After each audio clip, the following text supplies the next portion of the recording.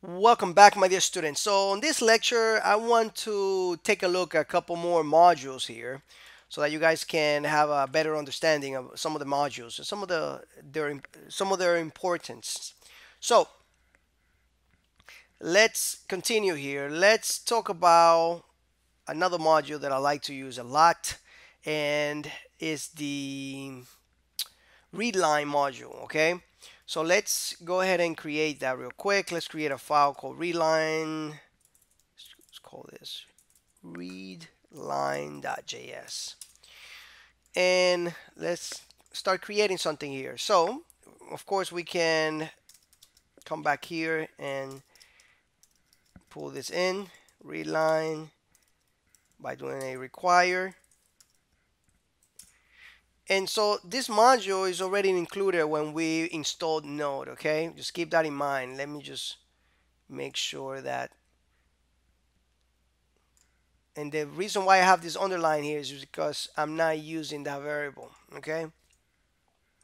All right. So the readline module, okay, is basically a wrapper around the process standard output and the process standard input objects. Okay. So and when I said a wrapper, I mean like a more functionality on top of it, and something easier to understand, and it's just a lot easier to do.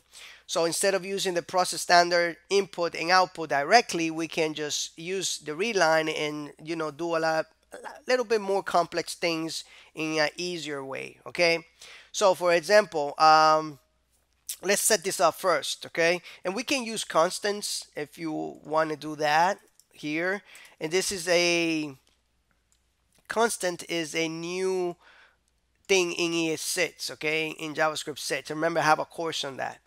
So basically, this is basically a constant. This is like a variable, but something that you're not going to be able to change the value of it later. Okay, so you can really set constants to readline.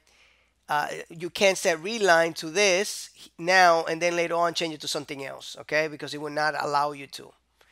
So this is already. Let me just put this here. So I can do that, or I can just leave it at var here, just to not confuse things. So let's just leave it up there for now. But I'm gonna start using ES6 functionality later. Okay, little by little, I'm gonna introduce you to some of it if you guys don't know about it. So right now, let's set this up. I'm gonna set up another variable here.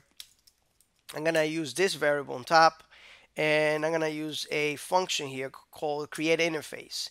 And this is gonna take two parameters, two arguments here. First one is the standard input, okay, object, and the second one is the standard output. Oops, or should I say stud out? Okay, there's a lot of programmers that call it that. Now that we have this, we can play around with it. So let's start playing around. Let's go ahead and basically ask a question in our terminal or a program, right? And then this question will be something like, hey, let's say something like, what is your name? Okay. And this is going to take a callback function, and we can use some of the ES6 features there by doing the parentheses by itself instead of putting the function name in front of it or behind it like this. I'm just going to omit that. Okay. And now this is going to bring back a answer, or should I say a name, because that's what we're asking here, right? But you can name this whatever you want. So this is called the arrow function in ES6. Okay, I know it seems a little bit confusing here, but I want you to get used to doing that. Remember, it's the same thing as doing function and taking this arrow out. So now that we are asking a question, I want you to see how it looks like when we are answering it. Let's run the file. Let's call this readline. Let's say node readline.js. Enter. What is your name? I'm going to say Edwin Diaz, and we should see that back. And you see that? It comes back to us. And now it's still waiting for us to keep writing stuff. Okay. So Control C to exit. Clear. Okay, very simple program here, but we can do a lot more things with it. Let's start playing a little bit more with it so that way you can see the power on it. So let's say let's set a prompt here, and you can see all the stuff I can do here. Okay,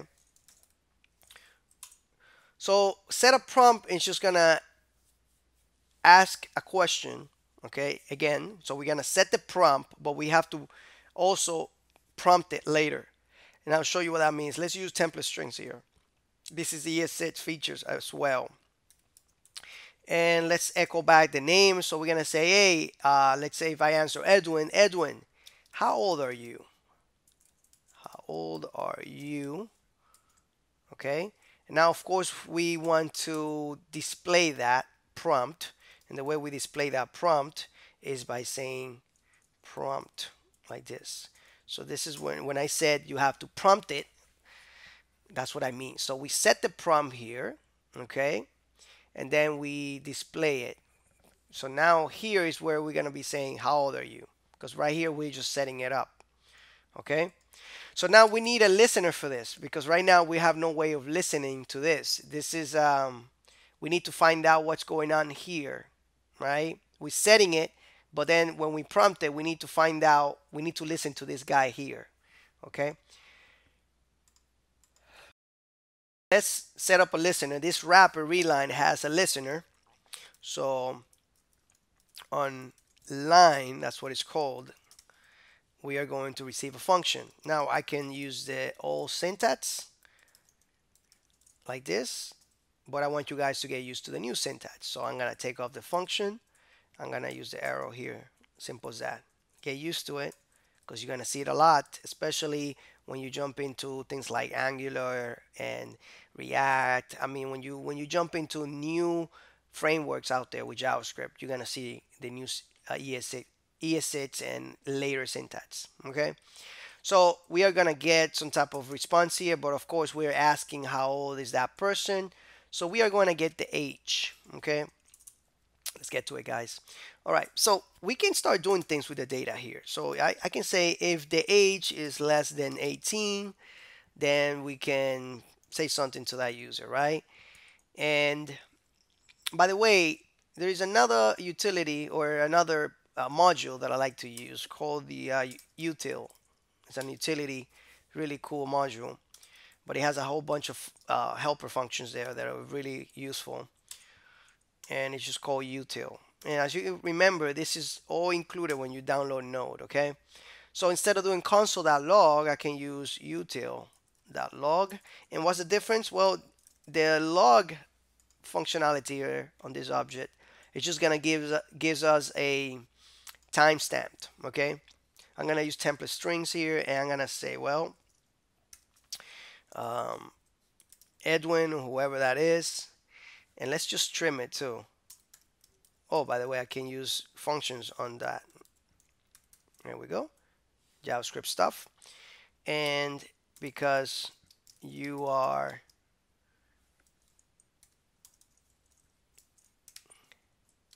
years old, you cannot proceed. Actually, yeah, that's fine. Yep, that looks good. Now let's say here we want to, if that person is older than 18 years old, we want to do something else, right? So let's just copy this whole line here real quick. And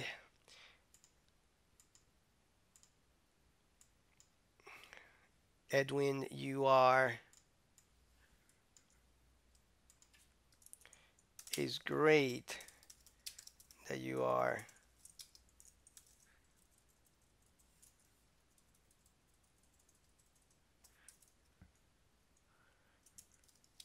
because now you can enjoy our services, whatever that is, right? Whatever services that is. Now, when we are done here, this is going to keep prompting us. We want to actually close this. All right, like that. And we probably want to do the same thing to this here. Okay, make sure you save your files. And now let's see if we don't have any errors here. And by the way, guys, when you see me writing a lot of code here, you might want to just write some code and execute the file just in case you have any errors. Okay, so what is your name? I'm going to say Edwin Diaz. How old are you, Edwin? Well, I'm going to say I'm 17, which I'm now, of course. Edwin Diaz, because you're 17 years old, you cannot proceed. You see how that works? And look at the timestamp here from our utility module, right? Pretty cool stuff. Let's execute the file again. There we go. How old are you? I'm going to say I'm 30. It's great that you are 30 years old because now you can enjoy our services, right? So this is just to give you an example here of some of the core modules that we have in Node.js and how to use it. I think this was a pretty good a little application here to give you an idea. But don't dive too deep into this.